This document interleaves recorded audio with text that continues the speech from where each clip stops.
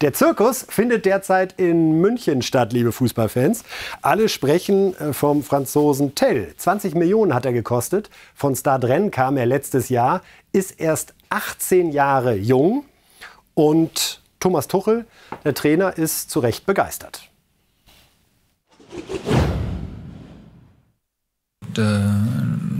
Mathys macht es herausragend gut und wenn wir ihn von Anfang an bringen, erwarten wir das Gleiche, aber im Moment hat er diese Rolle und die Rolle ist extrem erfolgreich und das ist natürlich was man dann auch ungern unterbrechen möchte, aber es ist eine Frage der Zeit, wann er von Beginn an spielen kann. Es gehört dazu in dem Alter und in der herausfordernden Rolle, in der er ist, bei einem großen Club und bei Bayern, wenn er sich da durchsetzen muss, gehören solche Phasen dazu, dass man aus wenigen Minuten viel machen muss und das tut er gerade.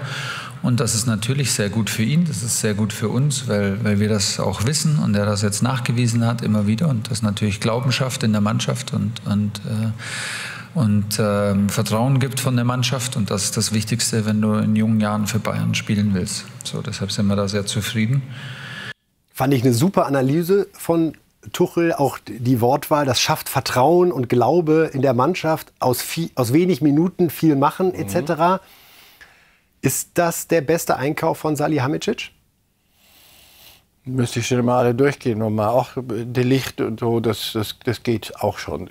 Das ist ganz ordentlich. Aber den mit 17 in Frankreich auszubuddeln? Ja, aber andere Kragenweite. Ich muss für mich selber Abbitte leisten, weil es gar nicht so lange her, da habe ich gesagt, für mich selber, das wird keiner, das ist hoffnungslos. Also das ist einer, der will rein, dann will er viel zu viel, dann dribbelt er, dann bleibt er wieder hängen, das ist so aufgemopst, der will jetzt ganz schnell der ganzen Welt zeigen, dass er der künftige, der hat einen Entwicklungsprozess gemacht, auch wie der auf dem Platz, wie der kommt, wie er dann auch Bälle abspielt, obwohl er ja wie er rechnet hier wieder vor, alle 40 Minuten Tor. Kommt gleich noch. Ja klar, das müsste er, und wenn er offenbar ist, aber schon so weit, hat er kürzlich auch gesagt, vor ein paar Wochen hätte ich noch selber versucht, den zu machen, aber so spiele ich den in die Mitte, Gnabry macht den rein, kommt zu mir und bedankt sich bei mir.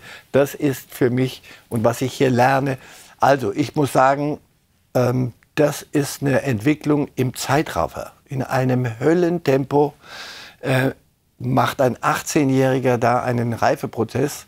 Das, was der von sich gibt, jetzt mal jenseits der alle 40 Minuten ein Tor, was der von sich gibt, wie er diese Rolle annimmt, wie er nicht zum Berater rennt und sagt, ich will aber spielen, ich darf hier nicht spielen, morgen möchte ich bitte woanders sein, sondern ich bleibe hier, egal was. Dann kommt Kane, ich bleibe hier.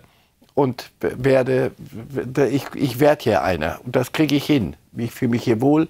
Plus solche Dinge, wie er mit der Welt umgeht. Ja, das ist im Moment, Musiala kann jetzt in Ruhe Fußball spielen. Jetzt hat er seine Ruhe, Bambi. Jetzt knutschen alle Mathys Tel. Und zu Recht, nochmal, das ist der sich hier einen Fan, einen kleinen, über die Bande aufs schenkt ihm seine Schuhe, sein Aufwärmtrikot.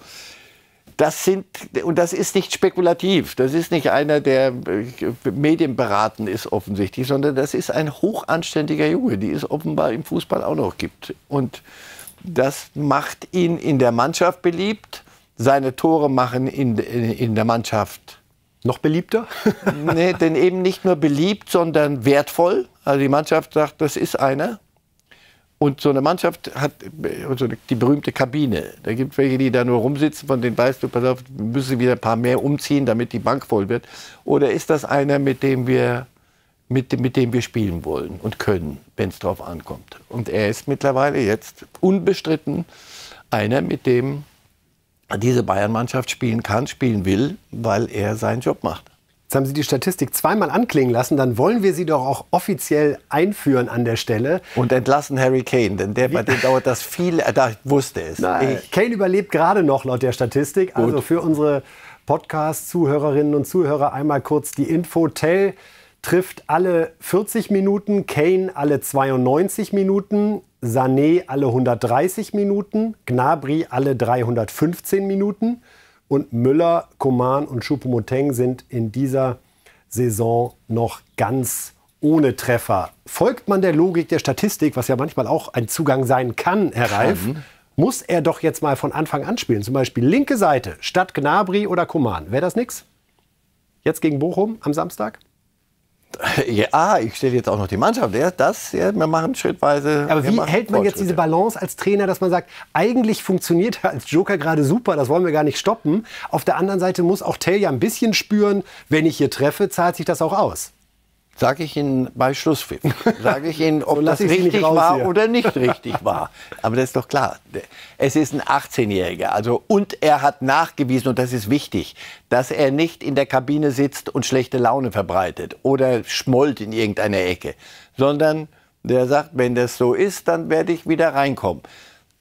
Wenn Tuchel sieht, dass einer von den eben Erwähnten schwächelt oder eine Pause braucht, dann weißt du, du hast den und kannst ihn von Anfang an bringen. Ob das dann wieder so funktioniert oder nur die Statistik versaut, wenn du dann 90 Minuten spielen musst und triffst nur einmal, das ist dann irgendwann wurscht, das ist unsere Spielerei. Das ist einer, der konkurrenzfähig ist. Das ist doch wichtig. Kader ist in vielen Positionen dünn, vorne sind sie sehr gut besetzt, das ist sein Pech. Aber er sagt ja selber, ich lerne ja von solchen. Und er ist erst 18. Canes. Trauen Sie ihm zu, dass er, wenn Kane in 3 Jahren geht, wirklich möglicherweise der Neuner wird, der bei Bayern dann eine Dekade prägt, wie das Robert Lewandowski gelungen ist?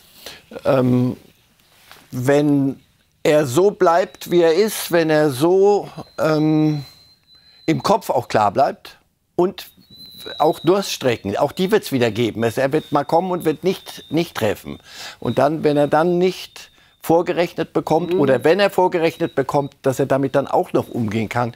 Wenn er da bei sich so bleibt, wie er jetzt zu sein scheint, langsam, 18, dann ist das in absehbarster Zeit international bemerkenswerter Mittelstürmer. Der ein tolles Tor gegen Manchester United erzielt hat im Rahmen des turbulenten 4:3. So kann man es, glaube ich, bezeichnen. Interessant war wieder, was Thomas Tuchel so zur Struktur der Mannschaft und auch zur Hierarchie gesagt hat. Sein Zitat lautete auf die Frage, ob es einen Mangel an Anführern gibt bei Bayern und der Nationalmannschaft. Das sei jetzt dünnes Eis für ihn, darauf zu antworten, wo man also schon erkennen konnte, in welche Richtung es geht. Und dann führte er weiter aus, wir versuchen eine Achse zu bilden und Führungsspieler herauszubilden. Das sei ein Thema in der Nationalmannschaft, schon in den letzten Jahren, und es begleitet uns. Und es gäbe in der Problematik schon eine Schnittmenge zwischen Bayern und der Nationalelf. Er kann nicht einfach sagen, dazu sage ich nichts, ne? Zum Glück. Ja. Was wollen Sie jetzt hören? Was machen wir jetzt? Ich frage mich, warum Tuchel immer wieder so Vorlagen liefert, wo er doch wissen muss, das kann in der Kabine nicht gut ankommen. Da hören dann die Kimmichs und die Goretzkas schon wieder, sie sind schon keine Holding-Six. So, und mit denen muss man jetzt irgendwie klarkommen. Und jetzt hören Sie auch noch, seit vielen Jahren begleitet uns die Problematik der fehlenden Führungsspieler bei Bayern und der Nationalmannschaft. Also als Kimmich sage ich mir doch irgendwann, dann soll er doch einfach sagen, ich soll gehen.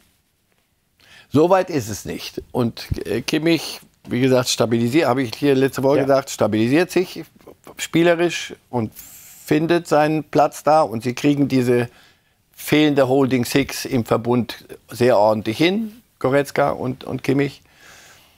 Ja, ich frage mich manchmal auch, und der ist rhetorisch so gut, Tuchel. Möglicherweise tappt er da in seine eigene in seine rhetorischen Fähigkeiten. Und statt zu sagen, pass auf, natürlich, wenn einer nicht in Form ist, dann ist es schwer, Führung zu haben. Aber Neuer ist nicht da. Führung. Lewandowski, wobei die große Achse Lewandowski hat vorwiegend sich selber geführt. So. Also deswegen, Kane haben sie geholt, weil es einer ist. Natürlich wird das einer. Goretzka, wenn er nicht in Form ist. Fußball, das sind ja nicht nur theoretische Begriffe, sondern die werden schon abgeklopft und abgeprüft am Wochenende und Mitte der Woche, wenn gekickt wird. Wenn einer nicht völlig neben sich herläuft, dann ist mit Führung schwer, weil dann der Kollege sagen kann, würdest du freundlicherweise gucken, dass du einen Ball von A nach B bringst mal zwischendurch. Ja, aber natürlich geben diese so leicht sibyllinischen, sehr gut formulierten Sätze geben natürlich Stoff, ja. Dass die Bayern Kimmich loswerden wollen, also das halte ich für... Darauf wollte ich auch nicht hinaus. Für verwegen. Naja, aber manche sagen ja schon, dann die werden jetzt überlegen, Vertrag verlängern oder nicht.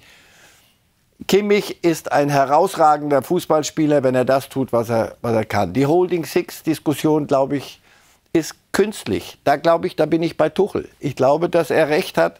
Das ist nicht die DNA und nicht das, was Kimmich in sich trägt als Fußballer. Und diese Holding-Six ist eine dienende Rolle. Dazu ist Kimmich zu schade, auch ehrlich gesagt. Und wenn einer aus dieser Holding-Six, aus dieser Dienerrolle den Rücken frei halten, mehr macht, wie so ein Rodri bei Manchester City oder der Palhinha, der kommen wird zu Weihnachten, dann gibt das eine längere Leine für Kimmich und für Goretzka. Das ist nicht verkehrt, bin ich ziemlich sicher, was Tuchel da sagt.